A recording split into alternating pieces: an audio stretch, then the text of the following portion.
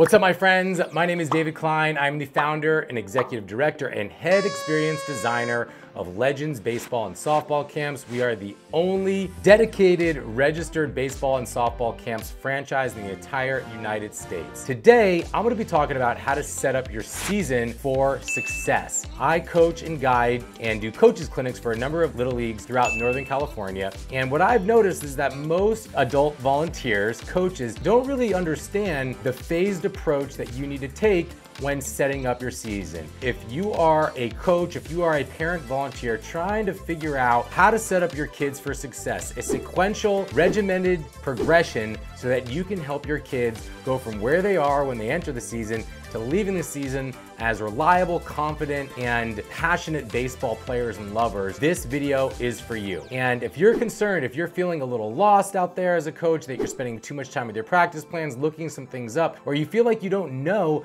enough about baseball to impart the wisdom necessary to develop your players, I'm here to tell you that you do know enough, because you don't need to know a lot. All you really need to know is how to set up the environmental constraints necessary so that your kids can learn from the game itself. The ball in the game can be your best teacher. You don't necessarily, as a coach, need to be guiding your children and coaching them every single step of the way. We as coaches have gotten very used to this interventional coaching methodology where we gotta coach every single moment of every single pitch of every single day, and we don't need to do that. Sometimes kids develop best when you give them a little space, a little time, a little encouragement, and patience, and that's all it takes. I see a lot of players in Northern California in particular, where everybody wants to push their kids to be the next Buster Posey, that believe that pushing their child and having them play up in a game like baseball is the only way for them to develop skill. And I'm here to tell you that you're absolutely wrong. In fact, your child may develop better if he's a big fish in the small pond, focusing on fun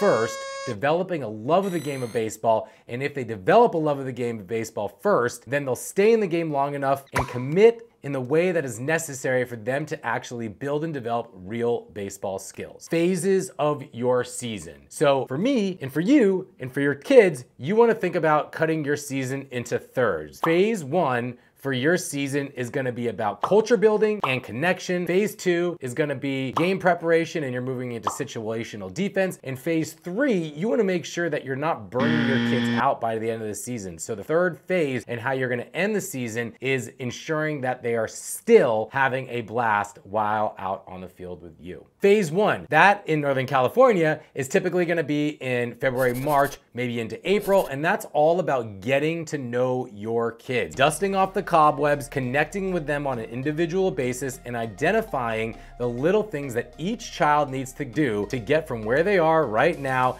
to leaving your program a significantly better player than when they came in. So doing things like team bonding events and private work, individualized instruction, doing things that are slow and going through the basics of baseball, going over things that they've probably learned before, but reiterating them and going over them again so you don't need to go over them ever again. The biggest problem I see with most Little League parents and coaches is that they start the season, they're throwing kids on the mound, they're lacing ground balls to them, they're throwing live batting practice on the first practice of the year. Coaches, don't do that. Not only are you risking injury in doing that, you are setting them up for failure, because quite frankly, they're not ready to throw the ball off across the diamond. If you throw them at home plate on the first day of practice and have them hit a moving pitch and they haven't swung a bat in a couple months, well, they're gonna be going home and they're not gonna be feeling so good about themselves because they couldn't get the ball past the pitcher. So you need to take a phased approach. We wanna crawl before we walk. We wanna walk before we